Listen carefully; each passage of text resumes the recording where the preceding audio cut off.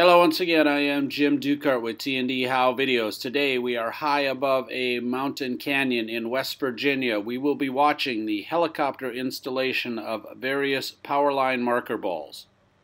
Now the reason to mark power lines with marker balls is to provide visibility to light aircraft of power lines and infrastructure, thus both saving lives and protecting valuable property. This video is sponsored by P&R Technologies, makers of the power line marker balls we are about to see, and Haverfield Aviation, supplying helicopter installation services. Now technicians start the process on the ground where they assemble 90% of the marker itself. And the first power line marker ball you see here is called Span Guard. This is a 36-inch diameter daytime power line marker in international colors orange, yellow, and white. You see they use a clamshell technique to install this. You'll see this up on the line in a moment, and some twist ties so they can quickly and easily open and install that marker ball on the power line.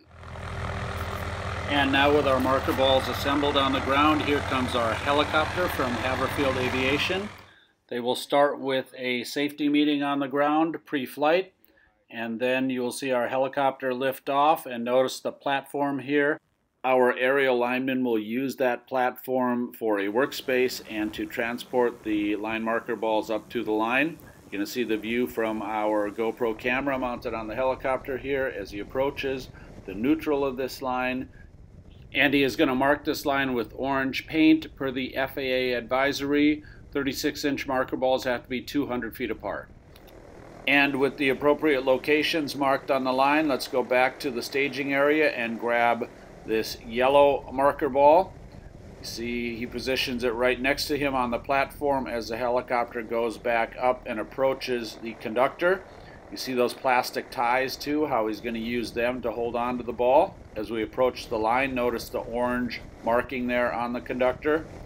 And now he's just going to simply open up and clamp that clamshell around the conductor itself.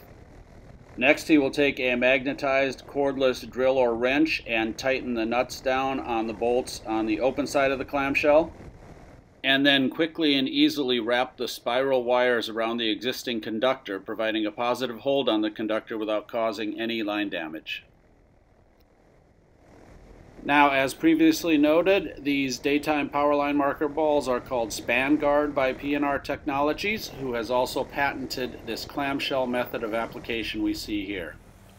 Because next we wanted to show you two more innovations from P&R Technologies on power line marker balls. You see this smaller orange ball that's being installed now is a P&R Technologies fast ball.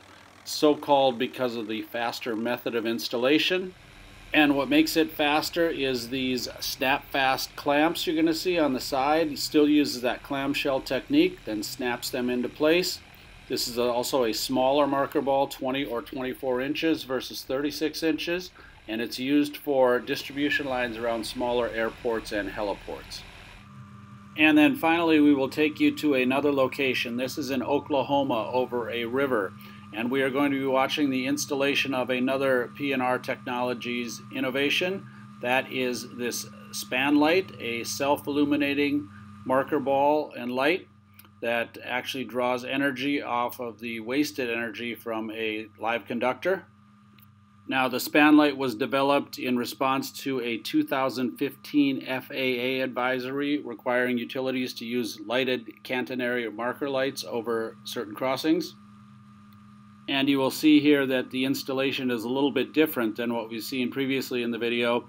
In this case, the aerial lineman simply attaches the bottom half of the span light using a couple of temporary clamps here, and then he will attach U-bolts to each side of the bottom half of the span light, thus essentially hanging that bottom half on the conductor. And this square blue device he's putting in the middle of the span light right now is called a flux capacitor. That actually draws power off of the line to illuminate the two red LED obstruction lights. Any line carrying between 40 and 2,000 amps can illuminate a span light for about 15 to 25 years. And so now we just saw our helicopter and aerial lineman go back and pick up the top half of the span light. As he comes back out across the water, you'll see the lower half suspended on the wire. Simply going to place this top half and bolt it into place.